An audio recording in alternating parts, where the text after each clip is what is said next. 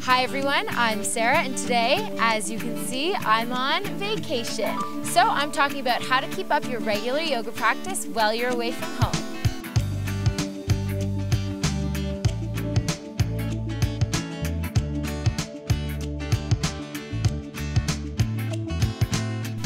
We all know that it can be very difficult to keep up with your yoga or workout routine while you're away from home. So today I'm just going to give you a few simple tips to keep up your practice. And if you do manage to keep it up on vacation, it can help to enhance your vacation.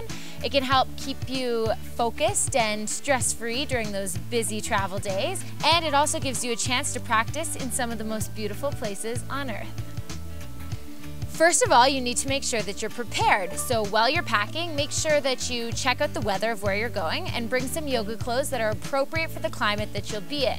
Secondly, you need to bring either a travel mat or something that you can do yoga on. On this trip for me, I was traveling extremely light, so I couldn't fit my yoga mat.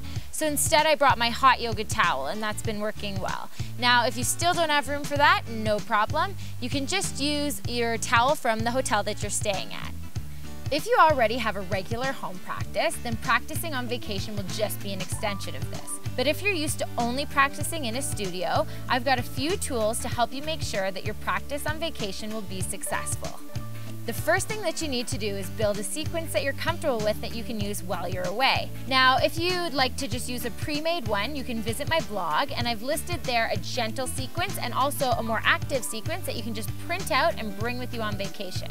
But if you'd like to build your own sequence, just make sure that you include the following things: a warm-up, a standing sequence that involves sun salutations, standing poses, and balancing poses, and then a floor sequence that involves back lengthening, back strengthening, back bending, forward folding, some twists, and of course, the most important part of your yoga practice, especially on vacation, is relaxation.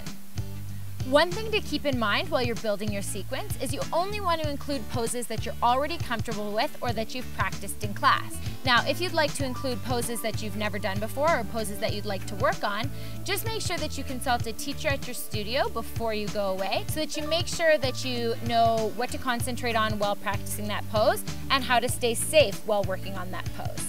One last thing that you may want to include in your sequence is a short meditation that can be done either at the beginning or end of your practice. And don't worry if you've never done meditation before, you can watch my video on simple meditation techniques, or you can also look online for a meditation that works for you. Now, the last thing that you need to do to make sure that you'll be successful in practicing while you're on the road is while you're planning every day, just make sure that you set aside a time to practice yoga. This way, you'll ensure that the time is already there. I hope I've given you the tools to help you stay committed to your practice while you're on the road. You can also visit some of the resources that I've listed below and on my blog that just have some things to help you build a sequence and also have some poses that can be really great to counteract stress that you may build up while you're on a plane or train or bus. Thanks so much for watching, and until next time, make sure to visit me on Facebook, Twitter, Pinterest, and also my blog. Lastly, make sure to subscribe to Coral, and I will see you next time.